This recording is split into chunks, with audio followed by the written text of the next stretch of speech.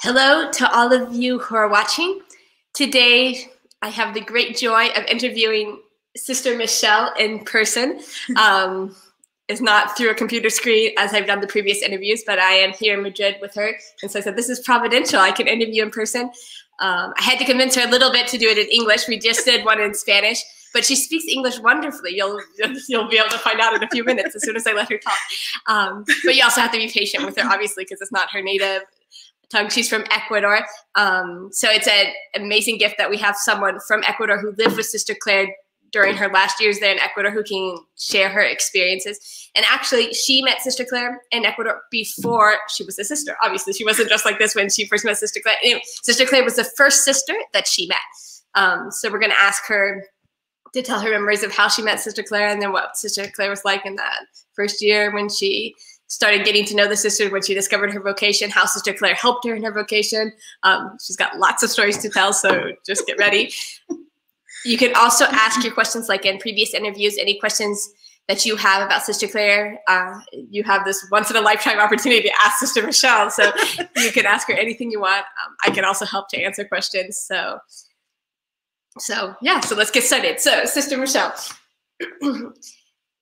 Well, let me give a brief introduction. So Sister Michelle was 19, and she was baptized, but she had fallen away from the faith. She wasn't too sure God existed, lots of questions about the faith, and she hadn't been able to find anyone who could answer her questions. And she had kind of started telling God not to bother her, not to get into her life. She didn't want to know anything about him.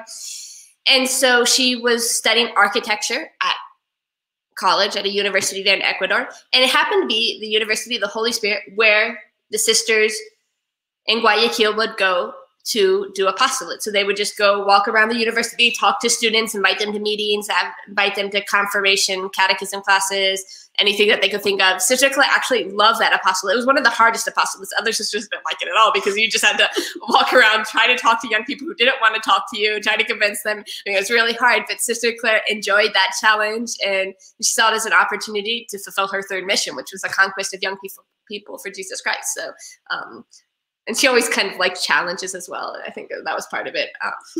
So anyways, you'll see in the story of how she met Sister Michelle, how it was a challenge, but she just went out and went right for them. So tell us, so you were arriving late for class one day and you're walking around I was in the library preparing my project to present it in class. And then it was late, so I had one good friend. She was with me because we were preparing this together. And then we had to go to our class that was in front of the library. Yeah, so you had to cross it was like a patio or a courtyard with palm trees. So you had to cross from one side to the other. Yeah, and the palm trees were as big as a person could hide behind it, and you can see the person. And that detail is important for the next part. Because we were walking out the library, and then I saw two people wearing white and with really long rosaries, and I was like, what are they doing here? Because I didn't understand why nuns were in the university. It was weird because I didn't really met nuns before, but I was like, yeah, and there weren't usually nuns walking around the university. Yeah. And then, but I was like, okay, they are there. I don't care because they're walking through the university. But as in the time that we were walking, that one of the sisters saw us and she made eye contact, and I was like, oh my gosh, she wants to talk to me, because I can feel it that she wanted to talk to us. And I began to walk faster because I didn't want to talk to her, but she began to come faster to us. And I told my friend, my friend told me that nun wants to talk to us, and I was like, I know, I know, but I don't want it. And just keep walking, and we were walking faster. And then she hid behind this palm tree. So when we passed by the palm tree, she jumped out of it, and she was like, "Are you running away from a nun?" And I was like, "No." Well, yes. And she said, like, okay, I don't want to bother you, but I wanted to invite you to a meeting because these meetings are important because they are about formation so that you can become a true woman. And I was like, and inside I didn't say anything aloud, but I was thinking like, who's gonna teach me to be a real woman? You? No.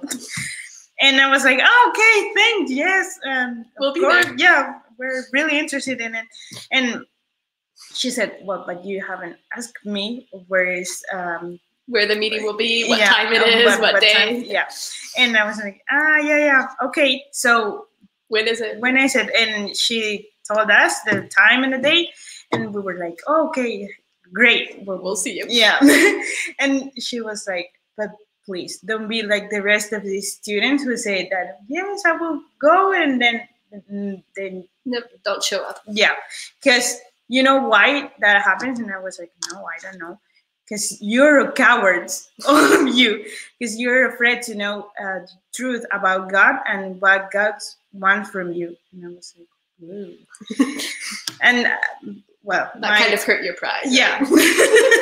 And I was like, okay, I will go just because you say I'm a coward. I will go.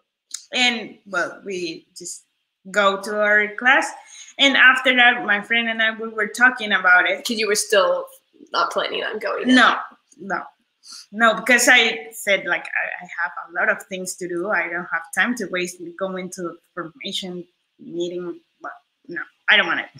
But my friend told me, okay, you know what? We told her that we were going. And I was like, yes, but you have heard that. Like, that nobody else goes. Yeah.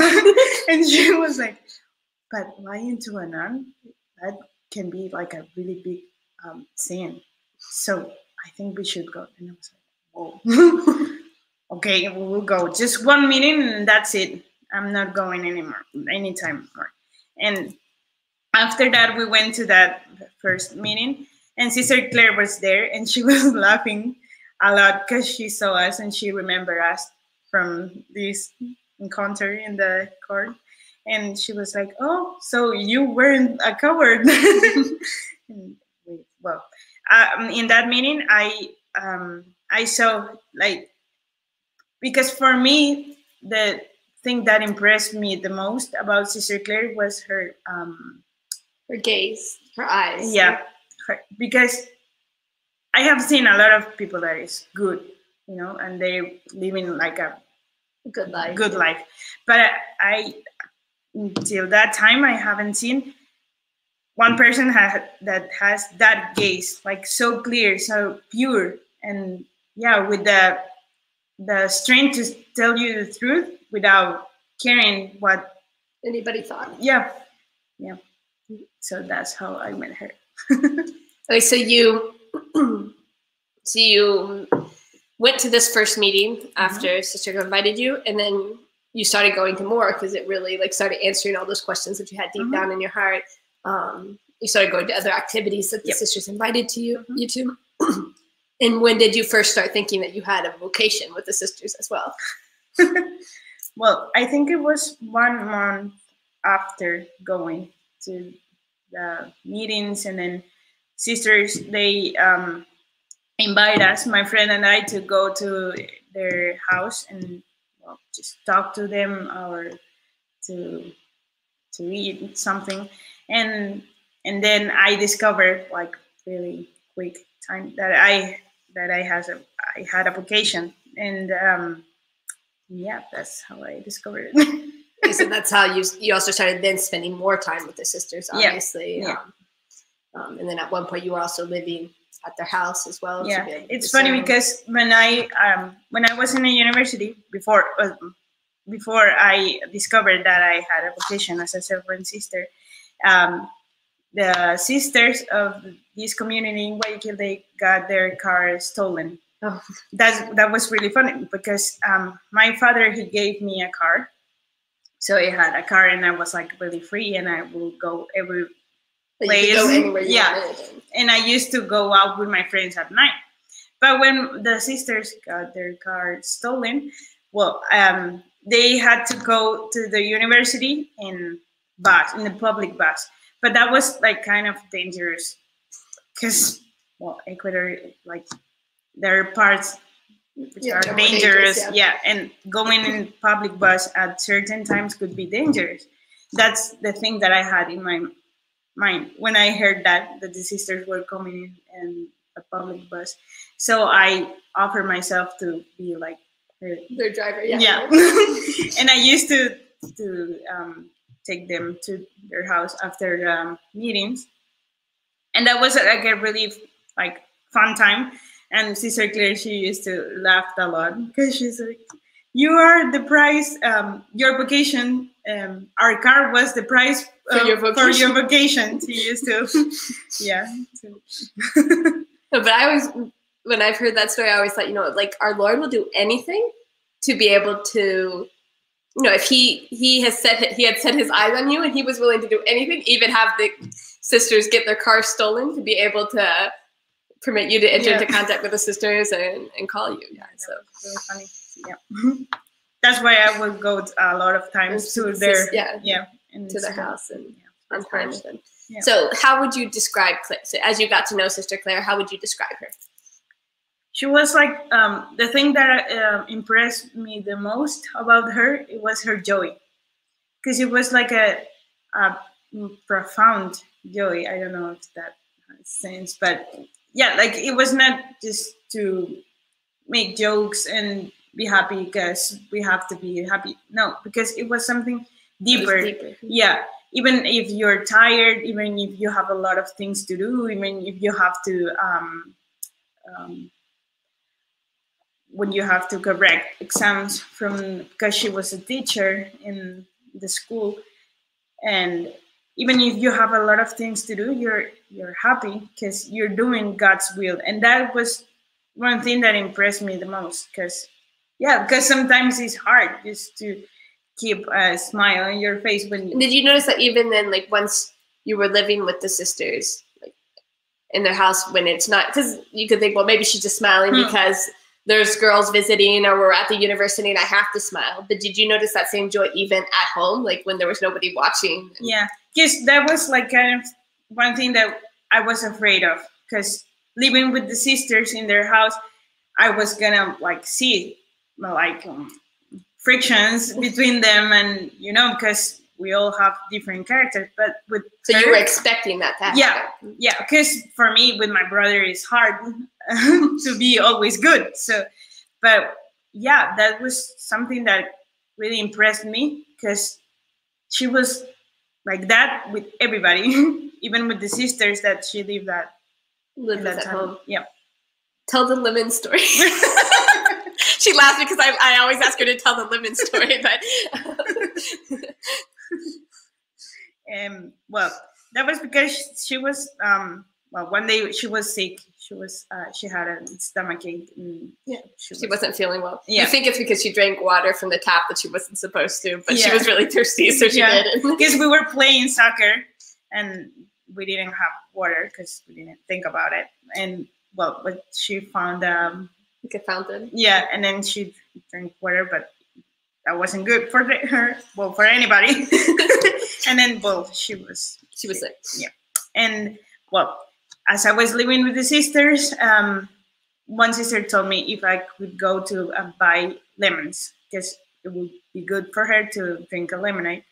And I went, and then because I realized she was really feeling bad because she didn't appear in breakfast or in prayer. Yeah, and then I bought the lemons. We made the lemonade, and then she came out. Yeah, to drink it.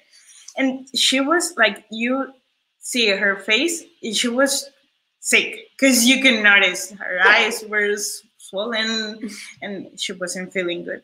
But she was like really happy, like, hello, good morning, everybody. And I was like, wow. And she was like, oh, how nice for your part to make me this great lemonade, and I can drink it. And she was like making fun about she was laughing and almost making fun of her not feeling well. Not complaining or no, not at all. That was impressive. And whenever I hear stories about that, of how she would joke about when she's feeling sick and try to ignore the fact, I don't know, not give it any importance. It reminds me of stories of when she was little, and her mom would tell a story of how once a dog just like nipped her. Like he didn't bite her, he just like nipped her with his mouth, and she did this whole scene like she couldn't walk because the dog had touched her leg, and like her dad had to come out and like pick her up, carry in the house, and then they had to serve her all afternoon because of her leg. And so she did this whole drama scene because of this little dog nipping her leg. So like that's what she was character-wise, and like without the grace of God. But then with the grace of God later, you can see how she would use her drama, but to hide her illness and to make others laugh and forget about herself. So I see there is a few questions, but before we go to the questions, because Marilu was asking a question. She was watching us in Spanish before, and so you joined us for the English one as well. Great. But I want Sister Michelle, I want to ask her to tell a story about how Sister Clare helped her in her vocation, because she discovered she had a vocation. She spent some time discerning, and then she entered as a candidate. And a few months after, it was like 6 months after entering as a candidate, she went to Spain to finish her formation, because usually our candidates first spend time in their country close to the sisters as candidates, and then they go to Spain to be able to finish formation as candidates there in Spain, and then enter the novitiate in Spain. So after 6 months, it was time for Sister Michelle to go to Spain. Her parents had never really accepted her vocation very much. It was always very, very difficult for them, kind of like Sister Clare's own family. Sister Clare could feel very identified with Sister Michelle in that. She could understand her in that moment as she was in the airport, because everybody went, like all the sisters, all the young members of the Home of the Mother, her family, like everyone was there at the airport to say goodbye. I'll tell what happened. And I have like told to myself that I wasn't gonna cry, because I was not gonna show anybody that I was struggling inside, because I was fighting against my own vocation, and I was like trying to like fit everything in its place. And as I knew that my parents were suffering about it, because I don't want it to show that I was struggling with that. But the thing is, I didn't count in with God. I was like, just with my own strength, I'm not gonna cry, and that's it. And then I went to the airport, and I said goodbye to everybody, to my parents, and I was like, okay. I was like smiling, laughing, and everything. It's okay. And then I was gonna pass to the boarding gates. Is that? And then my little brother, he came with my sweater, and he gave it to me, because he like stopped me at the boarding gate, and he began to cry.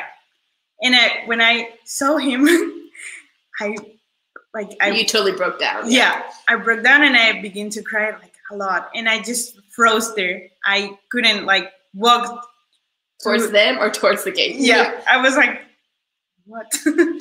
And then it was funny. Well, because you saw him crying, and then you looked and you saw your parents crying as well. Yeah, I saw my parents back there crying, because they were like against it. And then I saw the sisters that were in the community that year. But behind all those people, there was the people, the members of the home. The members of the home. And then Sister Clare was like behind all of them. Yeah. And I just heard somebody calling me, Michelle, Michelle. And I saw Sister Clare, she was like waving, and she said like, walk, it's just one step, walk, and then look back, walk, walk. And that helped me like to wake up, and I was going, I have to walk. And then I just turned around and entered the boarding gate. And that helped me a lot. And sometimes when I have like my battles, difficult moments, struggles. Yeah, I remember that it's just one step, just walk and don't look back. Yeah, because there was one question Marilu said, like, how you asked Sister Clare for help in hard times, and I said like that. I think that's tied to that, because you feel like you can hear her voice saying, just walk, just one step, don't look back. Yeah. But is there anything else that comes to you about Sister Clare that helps you? Pues, yeah, because as Sister said, she had like her parents were against her vocation also. So sometimes she would like tell me her difficult moments with her parents, because she said like when she was in the airport before she was going to Spain, her father was like crying and shouting to her like not leave them. Yeah, and that helped me a lot, because she said like, I know that you like struggle. Yeah, like you feel bad in that moment, but upon all of that, you know you're doing God's will, so you have to do it, and then He will give you the grace to do it. But like, don't wait like you will feel something. Don't wait until you feel like yeah, you can do you it. have to do it. If you have to walk, just walk.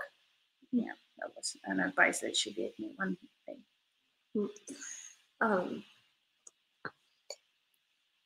This is something we talked about in the Spanish interview before, but how you said, look, what Sister Clare stood out for the most was her joy. Like that was just something that, and I guess, I think most of us thought that, you know, Sister Clare was also very joyful and happy as a young person with her friend. Like when I first met her when she was 17 and I was 14, she was also always happy. I mean, it's something that she did have character-wise, that gift. Though I think it got deeper as she got to know our Lord. That wasn't just a superficial joy, because at first it was more of a superficial, you could tell it wasn't something that really penetrated deep in her. Later you could just see it was like it flew coming naturally out of her heart. But when I was writing the book, we discovered an email that she had written to Father Raphael. And actually when he passed me all the emails he had, but he didn't read them at that time. And so I took this one email to him. I was like, Father, do you remember this? And I like showed it to him and we read it together. And obviously he was very moved as well reading that, and then reading his response to her and how that would have helped her. But in this email, she writes about how one of the greatest struggles she had, or she said, I don't know if it's a temptation or a purification, but it's very hard for me to smile and to be joyful. Like, I have these feelings of sadness, and but at the same time, it's like our Lord asked me nonstop, continuously to be joyful and to make others joyful, that I have to say a joke, that I have to make them laugh. I have to tell this story to you know, bring everybody's spirits up. And she said, like, that's something our Lord asked for me nonstop, and I can't say no. I have to smile. And so to discover that joyfulness, like, how did that impact you, I guess is my question, to discover that joyfulness, that joyfulness that you saw wasn't something that was just natural, but it was a true virtue that she did out of love for our Lord, even though she didn't feel, even though her feelings didn't accompany her. For me, when I read the book, it was like an examination from my conscience. Just, yeah, because I never saw her like sad or showing you that she was tired, or when somebody didn't respond to what she was waiting for that person to respond because they had to do this thing in their spiritual life, that you would think, well, that's in like kind of justice, no? Just be mad because this person is not responding. But I never saw her like, yeah, like upset. Yeah, upset because of that. She was like always joyful and happy and trying to make everybody laugh, but for this, because she wanted to help you, like from these little things to take you to our Lord. And that was, yeah, something that you can like examine it on your own life and see, well, I don't know if I'm doing the same thing, or just a little bit. Yeah.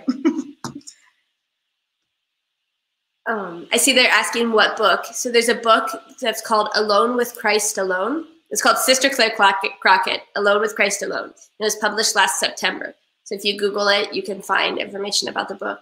And it's, I think the best part about the book, besides the fact that I wrote it, the best part about the book is that it really has a lot of Sister Clare's own writings and her thoughts.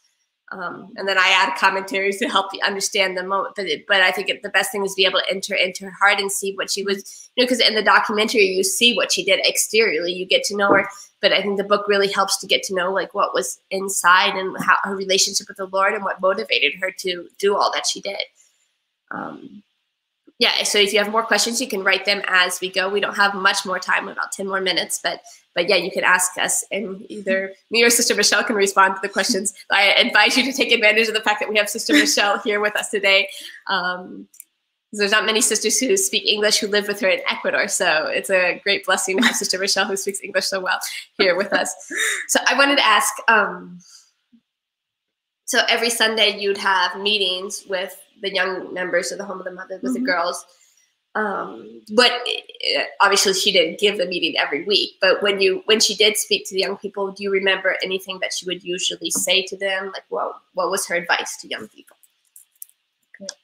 Even though she wouldn't give the meeting every Sunday, she would play the guitar. And sometimes the young girls would like one song, and every Sunday it's the same song, but 2 or 3 times. And then we're like, "Are you tired? You can show us, teach us new songs." But she was like, "If these songs help them, we could play it all the time." Yeah. That her interest in playing the guitar wasn't because she wanted to sing that song or because she liked it, but whatever helped the girls the most. Yeah. And then, well, there's a funny story about that, but I will go. No, tell the funny story. Okay. Well, it's funny in Tations. Because there is a song in our songbook that I have never heard to be played, but just Sister Clare, that it's called I Confess. And that song is it's really strong in all the things that they say, because it says like, I know that I have done nothing to respond to you, that I have masked and with people, that I put on masks and I'm not being who I truly am. And well, a lot of things like that. But it's like a song of somebody who's like confessing all that they do wrong, and like that they're not responding to the Lord, basically. Yeah. And she will. One day she was talking to a group of girls before we went to the parish, because we were having adoration that day, and she was talking to them about mediocrity. And she was saying, like, you cannot live that anymore, because you have to go out of that place, because your soul is going to die if you don't do something for changing your life. And then she said, and I'm going to, like, dedicate a song to you in the adoration. So be... pay attention. Yeah. And then we went to the adoration in the parish, and she's sung that song, and I saw a lot of tears crying, because she sung it with such strength and force. Yeah, that it was like she was shouting to you. It helped me too. Yeah, because it was like she would always sing like aloud and with all her heart, but that day she was like trying to say something really like, direct to their hearts. Yeah, and that helped us. So when someone's writing questions, and I think it's a question that you could answer, but I think it can tie into this subject of mediocrity, superficiality. And so I want you to try to answer like what you think Sister Clare would answer. Okay. And so she said, how do you overcome not wearing makeup or earrings or curling your hair? This young woman says, I feel like I need that to feel pretty. I know that beauty on the inside is best and true beauty, but how can you overcome that? Because I think that, well, I don't know, but I think that she would say that you have to know yourself as the woman who the Lord have created you. Like know yourself as the woman that the Lord has created you to be. Like you have to be who the Lord. Yeah, and as long, well, when you discover that, you will know like the true beauty that you have inside, and that will help you to live like free. Like it will give you like an interior freedom. Yeah, to be happy with what you are, because you don't have to like feed on models and like be like this person or like wear these things that I see in TV, but just be who the Lord wants you to be. I think that's what you say.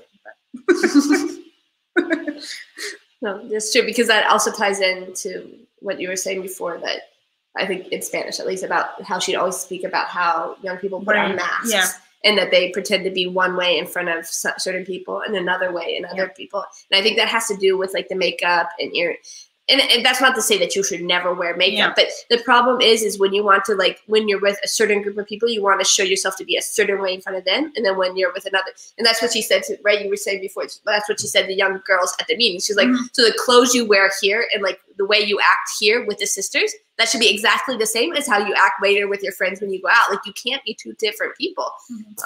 That's like a big problem that I think young people have.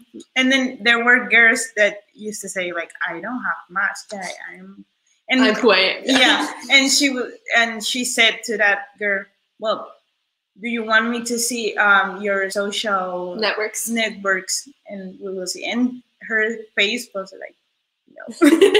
And she said, that's what I'm telling you, that you are wearing a mask. Maybe not now, not with your friends, but what are you showing to the persons that you don't know? You cannot be like that and treat yourself as an object so that people can see you, because you think that the best thing of you is your external beauty, because that's not worth it. And that's something that Sister Clare would talk a lot about, superficiality, and I think that's something that she herself had to overcome. Because Father Raphael, when she was a novice, I lived together with her as a novice, so that's where memory come back. He gave her like a motto one year during her novitiate, and he said, always be joyful, but without superficiality. And for me, that word superficiality was kind of always a mystery. Like, what does that mean? Like, always be joyful, but without superficiality. And as I wrote the book about Sister Clare, I think I started to discover more and more like what that meant to her. But that meant like that when you're not superficial, like a person who is superficial is only worried about the exterior of everything, not just exterior appearance of oneself, but also exterior appearance of like others or whatever's going on. Whereas a truly profound person, which would be the opposite of superficial, is one who's worried about the true beauty on the inside. And I think that's so she herself had to learn to overcome, instead of just being an actress and worried about like what people are seeing and how the exterior show that you're putting on, but really like be who you are and not superficial. Like that was inside is transmitted outside, and the other way around. What's outside has to be what's inside. There has to be a total coherence there. And so that's something that she really learned, and she saw that young people had that danger. I think that's why she spoke so often about it. But we're already 5 minutes over time, so we're going to have to end this interview. I see there's a question about whether there's a CD about Sister Clare. So Sister Clare did record a CD when she was in Ecuador. She went. It was when she was in Playa Prieta, but she went back to Guayaquil because they asked her, like, you have to record your songs. And so she did it with another sister, even though that's not something that we usually do. If we do a CD, we always like all the sisters singing together, not just like one sister. But they asked, and so our superiors saw that it could help people, and we're very thankful now that she did do this CD. And so it's about 20 songs in Spanish, and it's up on the website about Sister Clare. So it's sisterclare.com, and if you go to the menu multimedia, there's a link for the CD, and so you could download the MP3s and listen to them. I don't think we're going to make the CD because it's kind of hard to ship it worldwide. We're seeing that with the book also, the difficulty of getting it worldwide. So it's easier if you just download the MP3 from the website. And so if you have any other questions, people, obviously we want to be able to answer your questions about Sister Clare, about anything. You can write. I'll type in my email address in the chat, and so you can write any questions. And that way, every month we're going to do an interview like this. So next month if we already have some of your questions, that way we can directly answer them, or also just respond by email. We can do that as well, because we're very open to help in whatever's needed. And also, if you have any graces that you receive from Sister Clare, or you would like to share how Sister Clare has has helped you, we're also very grateful if you email us and tell us about that, because we love hearing that. It's very inspiring. And it will also be very helpful now, as soon, God willing, we'll have to present the documentation for the opening of Sister Clare's cause. And so all the testimonies are very welcome and very helpful. So yes, I'll post the link for the CD in the chat as well as soon as this finishes. So thank you so much for watching, and say a prayer for us sisters. We'll say a prayer for you all. God bless.